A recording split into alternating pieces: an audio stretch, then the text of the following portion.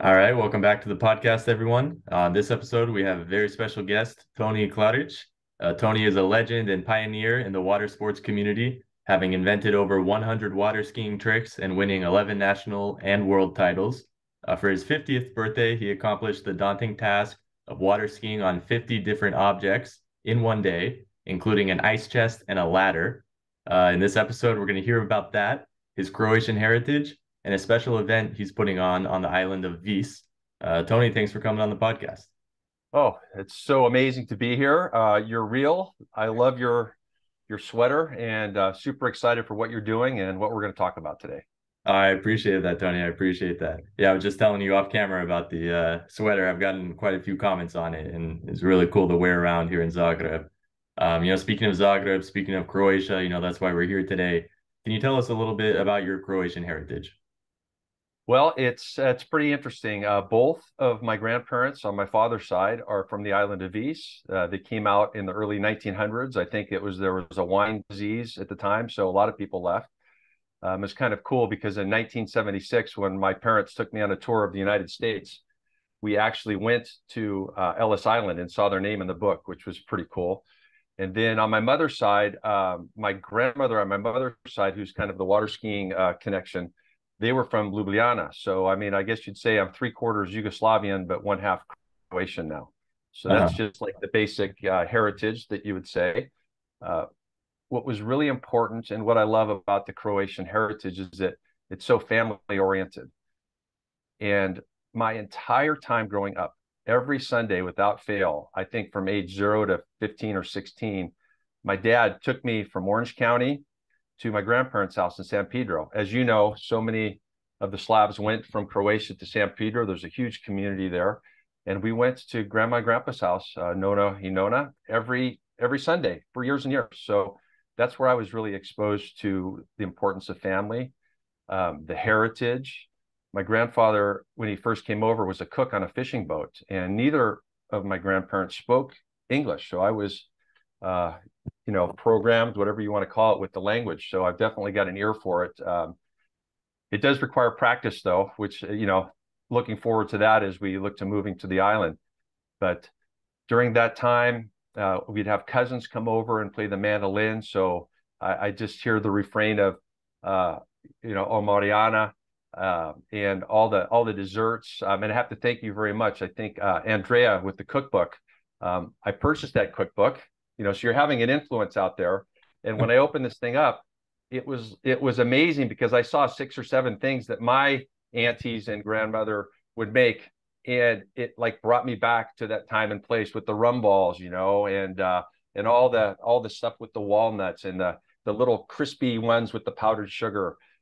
So we've been able to make a few here at our house and get my son in on it now to spread the generations. So just some great Sundays growing up, learning about the heritage. Nona was always telling me about how I had to marry a good Croatian woman someday, and all the typical stuff. In her flower printed dress, and so it was a good relationship, and I spent all that time with them. And we just knew that the cousins, the family, the sisters and brothers had property on V's.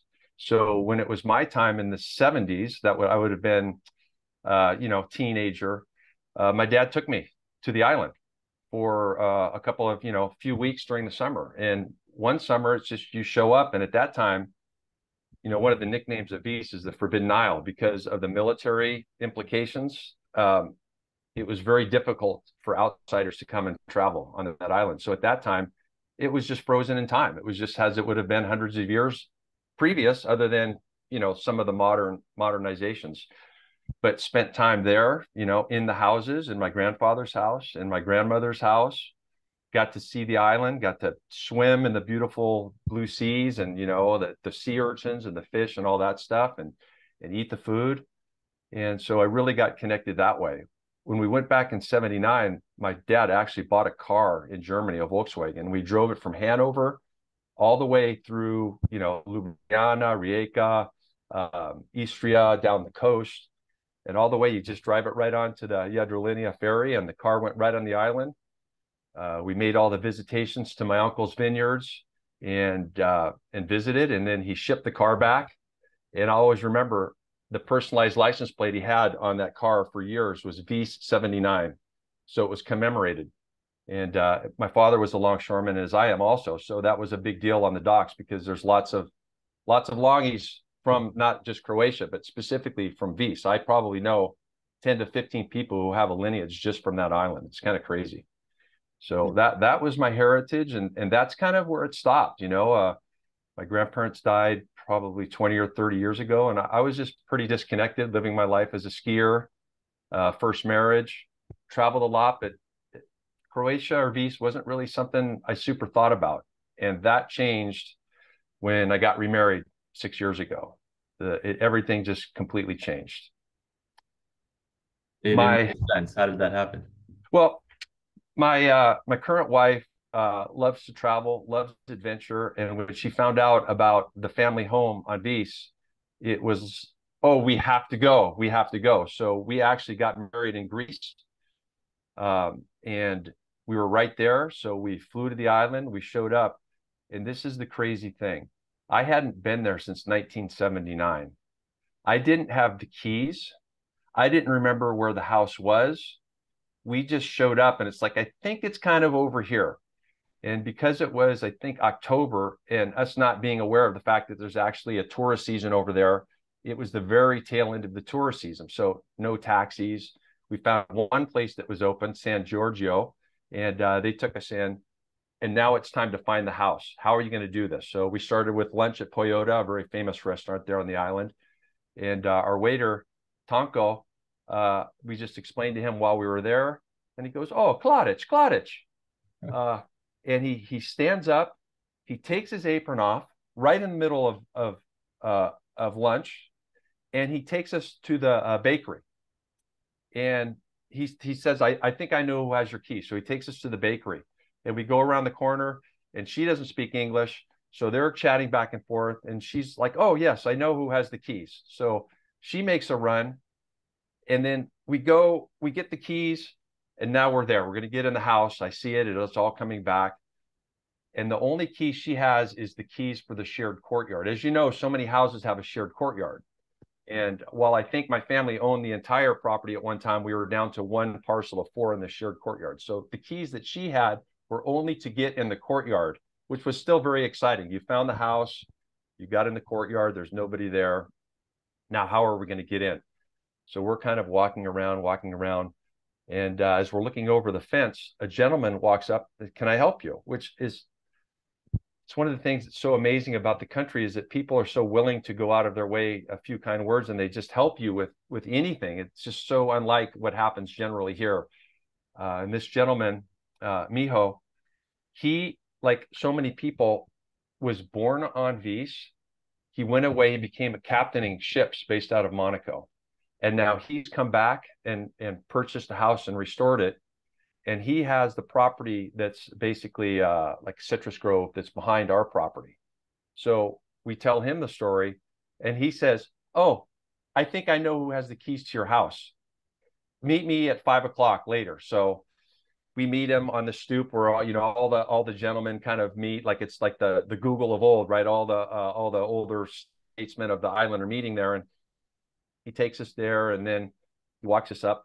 And it's so funny because it's not like we're so used to just punching on the computer and getting the story instantly.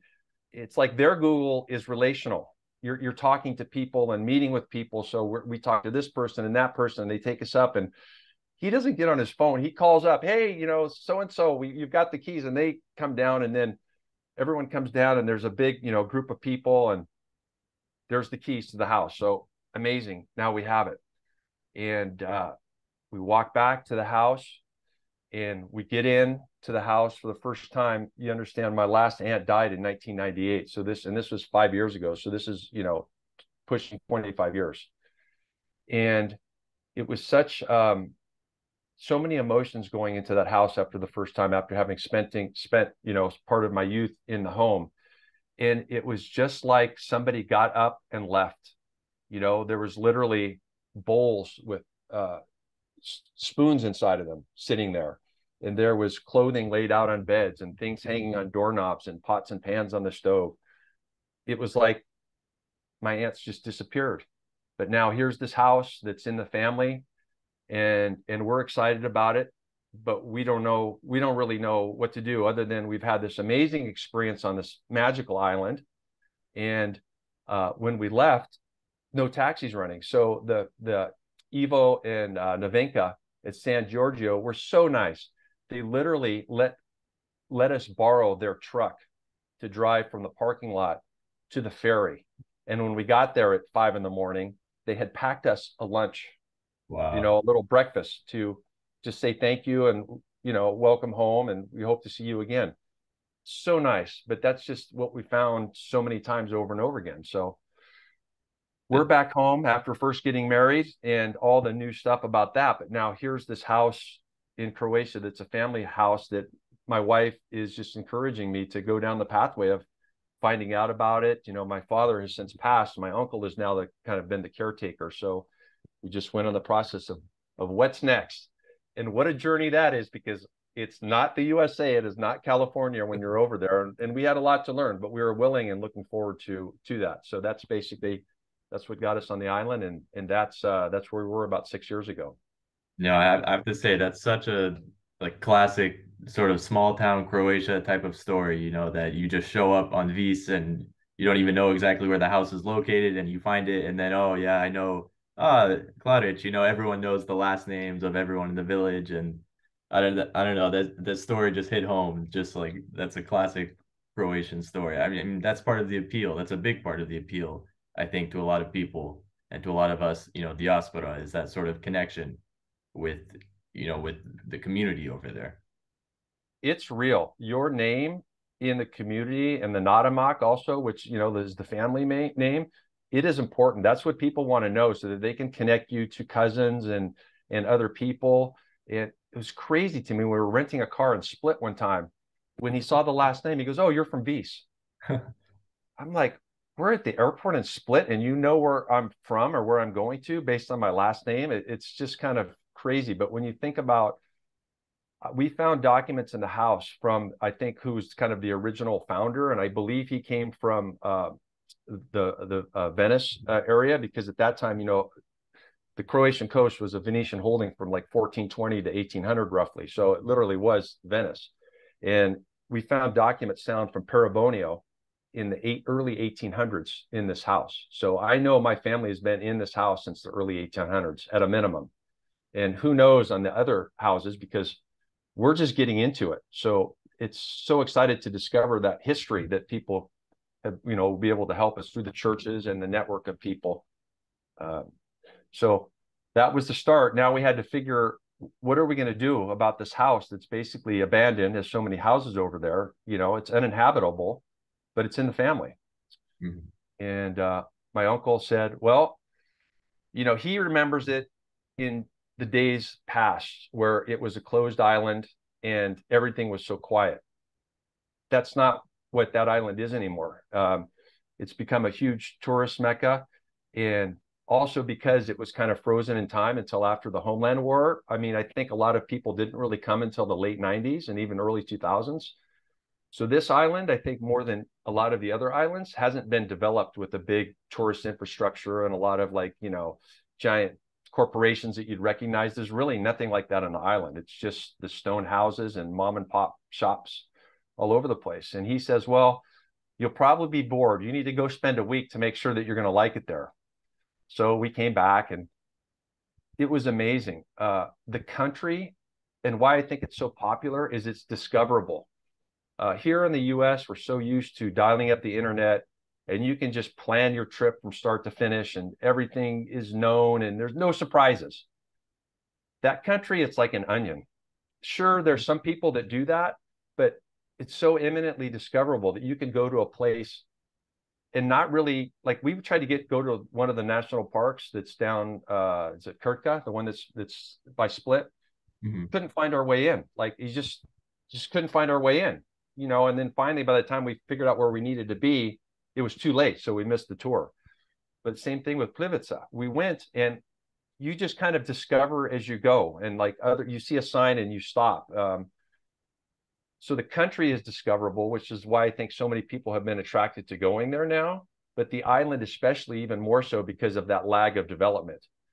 Every time we go back, we discover, oh, there was a Royal Air Force airport on this island from World War II. Oh, there's a cricket field and an active cricket team, like the national cricket team has practiced there. Oh, there's restaurants in the interior, like just Fort George that's doing stuff. You just, it's not the mindset of the American and the mindset of the Croatian is so different that in America, everything would be up in big lights and this and that and discount today. Where there, it's much more relaxed. You just kind of discover as you go. So that has been very different. So as we have all these adventures of travel and in the water and the sea, we're like, yeah, uncle, we want to go down this road. And he's like, okay. So on our next trip, we've probably been back 10 to 15 times in the 6 years. So 3 times a year. COVID was a little tough, but so now he goes, okay, here's the properties. Well, I thought it was just grandma's house and a donkey house because my uncle that was there, rode the donkey to the fields. Oh no, he gave us a list of the cadastry numbers, which was like 20 parcels. You talk about the craziest, most fun scavenger hunt in the history. Not just that you have a home on this magical place, but now you get to go in the interior and find fields and, use the Google Maps and the cadastry maps to try to figure out where and when and where's this next one going to be. Such an adventure. I knew that my uncle planted grapes and, pressed grapes. I mean, there was all the equipment in the Konoba at the house, the big barrels and all that stuff. So we knew he did it. And I had been there in my youth and ridden the donkey and all that stuff, but how are you going to find it? So it's modern technology. You follow the thing. And we found over 200 old vines still producing fruit. Wow. That are on our lands. So then it's like, well, okay, now what do you do? Like we obviously someone's caretaking for these. So it's your lands, it's your stuff, but someone else is caring for it. So you have to try to learn how to not be an American and say, oh, that's mine, I'm going to take it. No, you work with the people to try to figure out what's going on and how you partner and what you do. And one of the more exciting fields that we found was literally we run into this kind of sustainable farm called Fields of Grace. And this Fields of Grace, basically it's the same thing as this gentleman, he's probably in his 60s, named Yaksha Kivala. And he was born on the island, went away to make his way in the world. He went to the Far East and he became an expert in hoteling, and he was a Michelin chain chef. So when he came back to the island in his 50s or 60s, he decided basically to open the sustainable farm and restaurant that's in the middle of the island. And when we discovered that one of the plots of land was in proximity to this, and when we discovered Fields of Grace, it's like, okay, we want to talk to this gentleman. Oh, he cooks an amazing 7-course meal with wine that's made on the lands right there. And the whole thing is like $50, for a 7-course meal.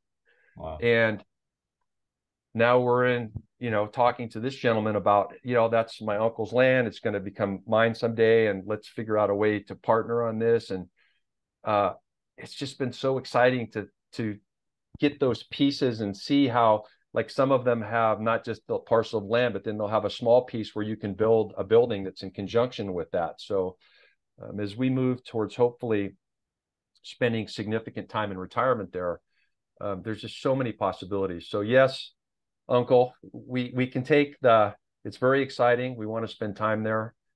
And it just kind of kept going that we're going to rehab the house. And as so many people have done, do short-term rentals, at the house to make it worth our while. But Croatia has a lot of surprises for you. It's not always what you think you're going to do. Croatia is its own beautiful, lovely, different thing that you need to learn to adapt to. And you don't just go in there and rehab the house. It doesn't work like that. First there's, 15 to 20 names on the property still, since my uncle had been trying to get the thing, narrowed down to the current people. And, that's been an 18-year journey. So finally that's been taken care of, but just to go through that has been exasperating, and you don't understand. But Croatia is its own thing. You have to just, one of the guys that talks about this is, don't try to change Croatia, let Croatia change you. And I think about that a lot. I think that's real important as we come back, at the diaspora. We're coming back to the country. We have ideas, and it's good to have ideas, but you can't think that you're going to impose your feelings, thoughts, energies, biases on a country that's been surviving, for a long time. Mm-hmm. I have to say, I think you're going into this with the right attitude. I know a lot of people in the diaspora can probably, agree and relate to, especially property issues and, trying to figure out who's and what's what and where is everything and all that stuff. It's never going to be simple. You're always going to run into problems, be that with, bureaucracy, paperwork. Not everything is, like you mentioned earlier, on a computer. There's going to be so many things and so many twists and turns, on that journey that you're going through right now. So many pieces of the puzzle to fit together, which is also for you, I'm sure, very exciting. I think you said that before. And I want to get back to Vis Yes. here at the end, but I do want to ask you quickly, but not too quickly, about sort of the water sports before we get too far into because I do want to talk a little bit more about Vis. I know you've got a wine tasting and art show that I want to hear about. But quickly, how did you sort of get into sort of water sports? And is it water skiing, water boarding? Obviously not waterboarding, but yeah, wakeboarding. Well, it's been called waterboarding too. It's been called a lot of names because the boring name that fits the whole thing is Towed Water Sports. Huh. And but even that doesn't fit now because we're branching into people wakefoiling where you're not being towed anymore. So using the boat to surf behind the wave, either on a surfboard or on a surfboard that's got a hydrofoil underneath. So towed water sports isn't even the thing. So I think generally, like, the organizations will call it water skiing and wakeboarding, kind of as the catch-all that everybody understands, but just the family thing. And that's on the Murphy side. That's my grandmother, who's got the heritage from Slovenia now. But so that family just grew up water skiing. So like, I went with my dad to my other grandparents' house. I would go water skiing with my other grandparents growing up. Since I can remember, we would just take trips to go skiing, and it just became a family obsession. And my uncles were really good at it. So my uncle basically became an instructor, and then he became a show skier at a very famous place called Tommy Bartlett's. Tommy Bartlett was a TV personality in the 50s, radio and TV personality here in the United States. And he ended up opening a theme park that then had a water ski show. So my Uncle Mike went to work for him, and Uncle Mike is a unique individual. He is not only became one of the best show skiers, but a brilliant inventor's mind. So along the way, he started inventing maneuvers. He kind of became the father of what they would call hot dog water skiing. So have you ever seen, like, the snow skiers, what they would call hot dog snow skiing? That was kind of popular like in the 70s and 80s. Guys jumping and they do back scratchers, and it's just kind of like a showy kind of skiing. They made movies on it and stuff. Well, he kind of became that person in water skiing in the 70s, 80s. Now, I grew up thinking this was normal. I just thought, oh, that's just the way you ski, because I saw him doing it. And also, I will have to admit that, because I also saw that as a young, impressionable youth, I saw that the ladies were also very interested in the fact that Mike did really cool water skiing trick.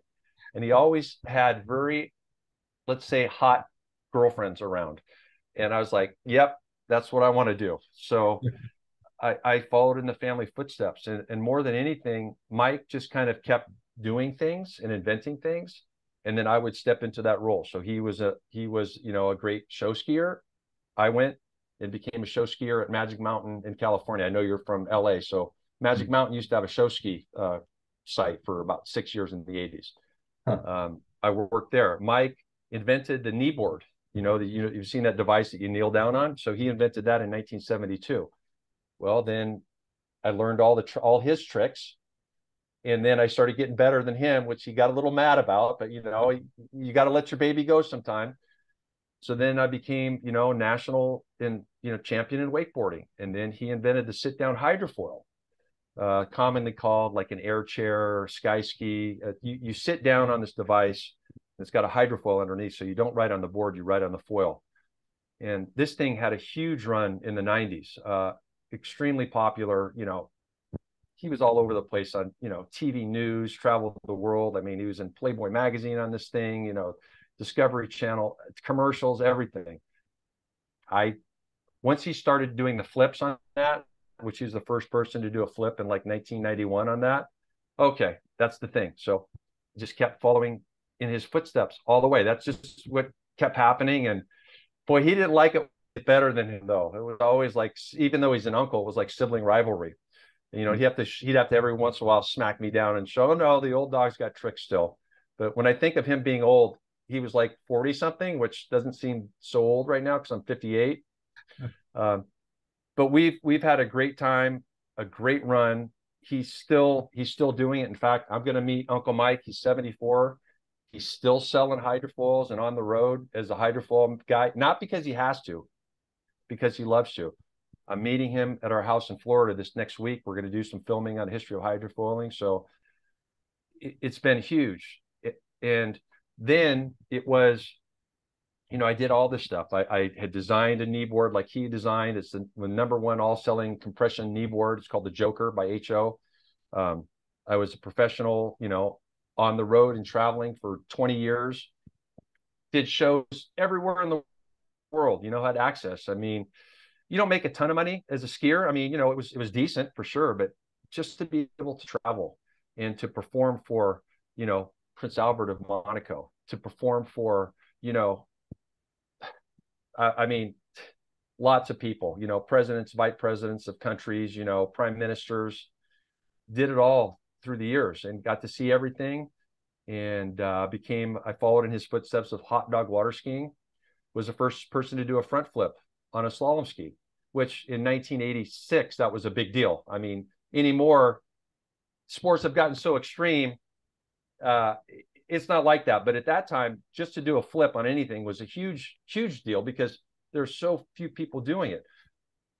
Did great at kneeboarding, did great at sit-down hydrofoiling. And then as far as the skiing and kind of what it led to was my grandmother, who we talked about, her thing was always endurance skiing. We would go to Catalina. The family would go to Catalina for lunch or brunch. She'd ride her ski or hydrofoil to Catalina just to get there. 26 miles, open ocean. Wow. We're talking about in her 60s and 70s. So like most people, when it was time for Grandma Murphy to have a ride, it's like everybody would hide because it was going to be a minimum of 1 hour in the boat. I mean, she was an endurance rider. And when Mike invented this sit-down hydrofoil, he taught her how to ride it. She loved it. And it's a lot less pull. So she decided that she was going to start riding to Catalina on her birthdays at age 79. So every year from age 79 to 88, she rode the sit-down to Catalina Island and back for her birthday celebration. Yeah. Crazy. So her maiden name was Mikulic. So that's the name going back over there. But it became quite a thing. Like, Ripley's Believe It or Not did stories on her, and she had Guinness involved, and like news stations would film, and they had the Body Glove boat out there. It became a big deal. So I'm like, when I was about to turn 40, what am I going to do? Grandma does this cool thing. And it just, having a couple of beers with buddies, it's kind of like, okay, I'm going to ski 40 miles, Oh, I could do that on 40 things. Are there 40 things? No, there's not 40 things. So hanging out with Uncle Mike, we always tried different stuff. In fact, you think we invented stuff. The first list had 27 items, slalom ski, kneeboard, trick skis, double skis, jump skis, sit down hydrofoil, like 29 items. Oh my gosh. I'm like, how many short? Then I had to start getting creative and start asking people about old devices, new things, crazy things. And that's kind of where it started. So I just became obsessed with pushing myself, but also, again, doing something different. I just kind of got bored with a barefooter, one of the world's best barefooters and often considered the world's best all-around skier of all time, Brett Wing, once told me, I go, Brett, why did you retire? Why did you retire from barefooting? He was the best. Nobody could beat him. He said, well, mate, I can't put any more water in my glass. Like his glass was full. And I just thought about that. Like after you win so many titles and championships, what's one more? You already know what's there. It's not anything different. You're sure it feels good, but it's not the same. So I just kind of kept jumping to sports to break new ground. And then it became, how many things can you ski on? So that first 40 for 40 was tricky. I started going to garage sales and thrift stores and asking people and digging up the history on the sport and getting things that were written 50 years ago, 60 years ago, and making things, and just a cool journey that just kind of captured the imagination of a lot of skiers. And it kind of kept me relevant, because let's face it, sports in general, or young man's sport, how do you stay relevant if you're getting past 40 or 50? I became the historian of the sport and just started writing crazy stuff and showing the youngsters, okay, this is what it's done. Are you looking for a country with a stable economy, low unemployment, and a high standard of living? Then it's time to consider becoming a citizen of Croatia. According to recent data, Croatia has one of the fastest growing economies in Europe, with a low unemployment rate at 6.5% and a high quality of life. As a Croatian citizen, you'll have access to all of these benefits, as well as a stable and secure country that's a member of the European Union. But the process of becoming a citizen can be slow, confusing, and overwhelming. That's why Citizen HR, the Croatian citizenship app, is here to help. Our experts can tell you what paths to citizenship or visas are available for you and connect you with an expert in under 10 minutes.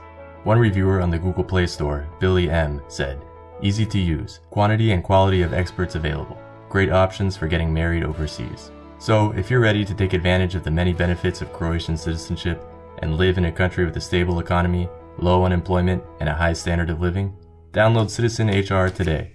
Because at Citizen HR, we believe in the power of data and technology to make the process of becoming a citizen as smooth and successful as possible.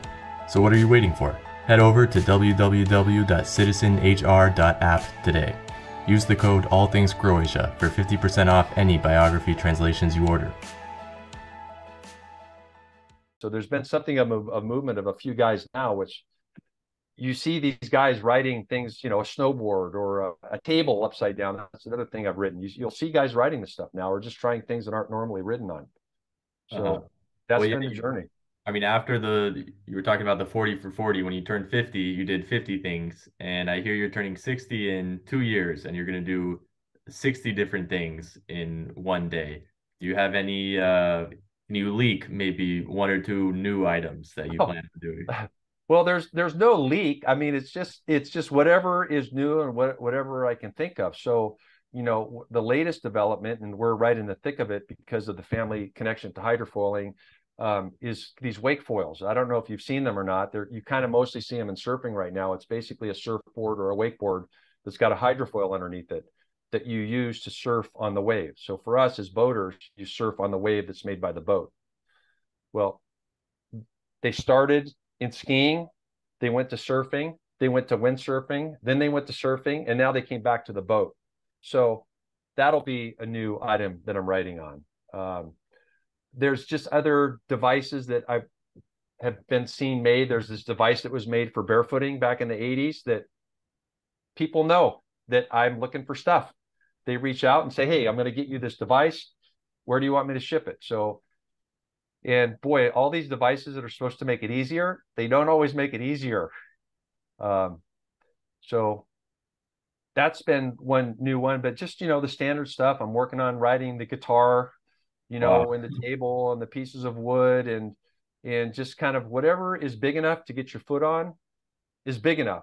Have been trying to get a Guinness record for this situation, and they've just turned me down because they say it's too specific. So in protest, one of the items that I always write is literally the Guinness Book of World Records. Just to stick it in their face a little bit, or what? Well, it's not in your face. I'm not like that. Just to kind of fun, like, okay, well, if you're not going to get me the record, here you go. Yours is going to be one of the items. Yeah. Wow. So basically on any situation like that, what I do is I'll get up on a ski with my opposite foot forward. So normally I ride, my stronger foot forward is right. I'll get up on a ski with my left foot forward. I'll have the book in my hand. And then once I'm skiing, I kind of have to perform a little bit of gymnastics maneuvers to get the item, in this case, the book, on my foot. So now basically I'm skiing with a ski on one foot and the book on the other. And then you kind of get the speed set just right. And you kick the ski off. And now, hey, I'm writing the book. How long can you stay like that? More than a few seconds or any Oh, more? that one? Oh yeah, as long as I want to. I mean, depending Really? on the item, I could ski a mile on that, if the conditions were proper. That's nuts. Yeah. Yeah. But I mean, that technique has helped. There's a lot of guys doing stuff on, paddles, oars, books, computer, keyboards, just like people just find random stuff and do it. So I'm glad to have started a little something, I guess. Yeah, that's definitely cool. I was watching, I believe it was your 50 for 50 video that you sent me, and that I'll include links down below for everyone to click on and watch if they want. Definitely looking forward for the 60 for 60. And I want to go back to Vise a little bit here at the end as we're down to the last couple minutes or so. Well, first of all, before we sort of talk about the wine tasting and art show, have you been water skiing on Vise, or do you plan on doing anything there? Yes, I have twice. So in my youth, in the 70s, I did. And from what I understand, it was a big hit for a long time because I barefooted. I didn't have any ski equipment, and someone rounded up like just some random piece of rope that they use. And I was, probably 100 and some odd pounds. So the fishing boat went just fast enough. So I literally, they lined up all the people on the Riva down there, and I barefooted along the shore right there in the 1970s as a youth. And my aunts they talked about that forever and ever, but then they would get stuff because my uncle and father supported them for the years financially and letters. So they would be sending them the covers of the magazines and the posters and stuff like that. So when I got in the house, it was a trip because I just didn't think about, I found pictures of myself as a kid all the way growing up, and then stuff from my water skiing. So they were definitely proud, definitely proud. But the art show, and the second time I skied was, we just took a tour with some guy, Davor. He's like Vise Adventure. He's on Milna on the other side of the island, and he's got a little like a boat that's fast enough, and he had a wakeboard which was a little too small for my style. I rode it, but it just wasn't me. But he literally had a wood pile out there, and I go, well, I'll just ride on this piece of wood over here. So I pulled a piece of wood that was like about 4 inches wide by 6 feet long out of the pile and took a ride on the piece of wood. That was about 2 years ago. Wow. So you're already a local legend over there. Well, I don't know about a legend, but my attorney said when we finally get back there, in full force, that he'll talk to the harbor master, and we're going to try to organize some sort of show in the harbor, like Native Son comes home and do a show and all that business. So oh wow, that'd be awesome. Yeah. So our Croatian adventure took a big turn. Here we thought we were going to rehab the family house, and all of a sudden we ended up, to great surprise to everybody, purchasing a house over there. It was such difficulties in rehabbing with the architects and the permissions and what we could and couldn't do. It's just been a process. And we have a girlfriend, Kathy, a friend who's a girl, who she wants to join us in the adventure and help us. And she's wanted to help at the house and stuff like that. So much so that she's even dreaming of purchasing a home there. So on one of our trips that she's been with us, we went to look at properties, and she loves Mamma Mia. Like loves Mamma Mia. And I don't know if you know or not, but Mamma Mia 2 was shot on the island. So that connection is like very strong with her. And we like stayed at the house that Pierce Brosnan stayed at. And, so there's all these amazing connections. But so she's going to be at the house, help us with our endeavors. And she's going to be like the girl in Mamma Mia, who's, on a house in a foreign country. It's so exciting. And we're looking for her, but the real estate guy goes, I got this waterfront one I think you guys should see. And I'm kind of like, no, we got appointments. Let's not. And we walk into this place. And as you know, it's difficult to find one-to-one properties, and it's difficult to find properties that are done and ready to go. And with all of our difficulties, it's like, here's this house. And it was listed in January, so nobody knew about it. And we were there at the right time in January.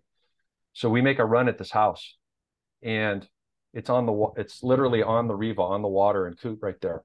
And we just don't think it's going to happen, but we just keep going down the pathway. And about halfway through, oh, by the way, nobody knew that this is a National Historic Monument. Like, you have to get permission from the city of Vis split the county and the country to buy it. So like, oh, here's another obstacle. Then Ukraine war happens, and you think like, oh, that seems awfully close. It's just so many obstacles, but it ended up taking 9 months. We took control of this property in September, the Villa Machiavelli. It's on the Riva in Kut. And this is where the art show story comes in. So we have met a couple from Zagreb. They're right there in your hometown. And we met them touring in Amsterdam, I think. And I recognized, a few words, and I recognized the voices. So I go over and chat them up, and we have a drink, and then we meet up, and we've since met in various places all over the world with them. And she's an art lover. Her family's home in Zagreb was the center. They were the salon for decades and decades. So all the top artists came. She grew up with the top artists coming to her house. There's paintings from these artists in the house. And it's special. She knows a lot about it. And as I was telling her about this house when I was driving back to the Split airport, the thought came to me: if we get this house, we're doing an art show at the house. I've done lots of shows for skiing, but the fact that this was going to happen just came to me like just a vision. I get these pictures in my head. And when we got the house, I was just joking with her, "Are you ready for that art show?" And we just kind of laughed about it, like, "You're crazy." Well, our first day in the Villa Machiavelli, an elderly English gentleman comes kind of wandering in. "Where's the owner? We want to invite him for drinks. We have the house on the other end of the Riva, so we're like bookends. Come over for drinks." So we come over, and it ends up that his wife is Ivana Meštrović, the granddaughter of the famous artist, right? Wow. Like crazy. And I guess we passed the test because after, hanging out and drinks, and they had some friends over, she goes, "Oh, let's go to the gallery." So literally it's like Yaksha Palace is the place where they live. It's many rooms. And the gallery, it's a private gallery. And the works that are in there are the works that Ivan used to make the famous works. So it's like, I don't know, you call them the practice works or whatever. So he has one very famous one in Chicago. I think it's called the Archer. It's a big, it's like an Indian or someone with a, bow and arrow. And this thing in real life is gigantic. Well, the one in the gallery is only like, 3 feet tall. Huh. And Job and like all these famous works that are there in the gallery. And she's kind of talking through each one. And at some point, I had only talked to her for 5 minutes the whole night. She's just being the perfect hostess. And she's speaking over Job, which is one of his very famous works. And I go, "Wow, Ivana, that must be so hard for you. You're the caretaker of all of this. You're carrying on the legacy. And this work is so rooted in suffering," which it really is. When you see it and you feel that struggle of the Croatian people that comes through this art. And she says, "It's a burden that I gladly bear." And I'm like, wow. And I go, "Ivana, this is the craziest thing, but I dreamed that I would be having an art show on the island." And she turns without hesitation and she said, "You can have it here anytime you want." Wow. And we locked eyes and we like stared at each other. And this has never happened to me with another human being in my life. This was inexplainable. We were like looking into each other's soul for like 30 seconds. Everything else went away, and we both got kind of emotional, like we weren't speaking. And when we came out of it, my wife goes like, "Whoa, what was that?" And I go, I don't know. And I go, "Ivana, did you, we didn't," because she came to our like open house party, and I go, "Did you feel that, Ivana?" She goes, "Yeah." And I go, "What was that?" She goes, "I don't know." And I go, I think that means we're supposed to be doing stuff together." She goes, "Yeah, we are." So to literally on the first day that you're like have a residence in the country that we are always Airbnbs. The first day that you have a residence in the country, you meet the granddaughter of the artist when you're claiming you want to do something around art. Yeah. So that, and then because of the legacy with wine, I just think we want to try to set something up with wine and wine tasting, because when people come to the island, Oftentimes it's on the boats, or you can't really get to the interior. So you're kind of just stuck. You don't really get to see what's happening. And there's not really places there that cater to supporting all the different wineries. There's lots of great wineries, but it's like so many things in Croatia. There's not hours. You got to know somebody. You can't just get in your car and drive there necessarily.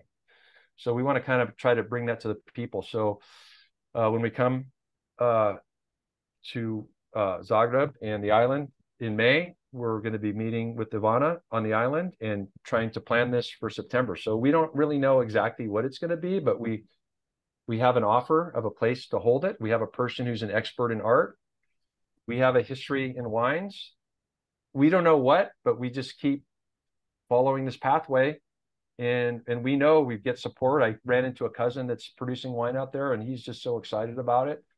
So we think there's something there, and we're gonna do it all within hopefully doing it right, because my legacy is the island. There's a lot of people moving in there, and it's kind of sad that the country and the islands are getting gentrified. Like it's true, it's really happening. And yeah, I'm there too, but I probably have deeper connection because I am from the island. You know, my heritage is from that island, 50%. It's different for me. I'm not just there to make a buck. Yeah. You know, you want to share your home with people, but not at the expense of just making money. You want to do it in a responsible way. So we're just looking forward to it. And I'm so hopeful, and I'm so thankful for you and what you're doing. So I reach out to any one of the people that are here listening that are in a position to help or get involved with this journey that we're on, or maybe we can cross promote with something that you're doing. My wife and I are here. We're applying for citizenship, and thanks again for what you're doing with the app that's going out. We had to do ours with the lawyer, and with Adriatic Travel helped tremendously. By the way, that's another sponsor of yours, but they helped with our translations, and they were very helpful. But that's another whole story of the citizenship. But we hope to partner with people that are doing this stuff, so we can do it responsibly and get with people that maybe have a little bit more of our mindset, and to figure out how to approach this in a way that's beneficial, but that doesn't just put the dollar, like Americans do, that the dollar is the almighty be all and end all, because that's not what this country is all about. You know, it's much deeper than that. Yeah. And I mean, you have a big responsibility with, a gallery like Meštrović's. No kidding. I didn't know that I guess that makes sense that, sculptors have this sort of first edition or first sort of attempt at something before they make the big one. That I guess I never really thought about that. But yeah, that's that's super exciting. I'm really excited, to hear more about that. I want to thank you, for taking the time, Tony, to come on the podcast. I'm really happy to hear that, the podcast has connected you with so many, different people, with the recipe books, with, the sponsors that have been on the podcast. That's really, for me, awesome to hear that, that it's doing something, it's connecting people, connecting the community.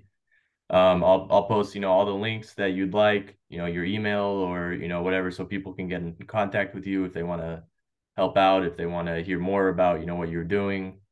Even, as far as the wakeboarding and water skiing, if they want to check out some of the videos, they want to follow you for when you're going to do that 60 for 60, which I'm also excited for, although I know you've got a couple years left. But overall, Tony, I just want to thank you again so much for coming here on the All Things Croatia podcast. It's been amazing. Do you mind if I asked you just a couple of quick questions? Is Sure, that allowed? Well, I wondered, like, how do you see the podcast and what you're doing having an effect on the diaspora? What you've got to see something. How are you seeing that happen? Because you're obviously finding success. Yeah, I mean, I see it in cases, much like yourself, how you mentioned, I bought the book of, Andrea Pisac's, but yeah, that was one of my first 5 episodes. That was a long time ago, that one went out. Things like that, people will message me, I just listened to this episode with, whoever, that was so amazing. I didn't know about this, or I'd never heard about, this before. So that's always really cool to hear that I've had a couple people meet up, 2 different people in Australia that I had at separate times on the podcast, ended up connecting with each other and meeting. So that's always really cool. Just things like that, just things where I'm seeing the episodes have an impact, or at least they've enjoyed the content behind it. or they've made a new connection or discovered something new about Croatia or, their Croatian heritage.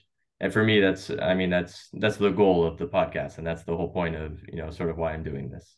Well, that answered my second question, because I wondered what your goal was, because it's not often that a young guy with a lot of energy like does this. I mean, this is a huge labor of love, and I'm so appreciative. So thank you so much. Thank you for the opportunity. Thank you for the time. I hope to see you in Zagreb soon, and I invite you to our villa. I invite you to Vis, and anyone who's listening, I invite you to connect with us, and let's do exciting things that are important.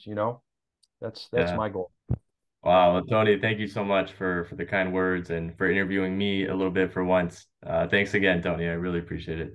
It's my pleasure. Take care.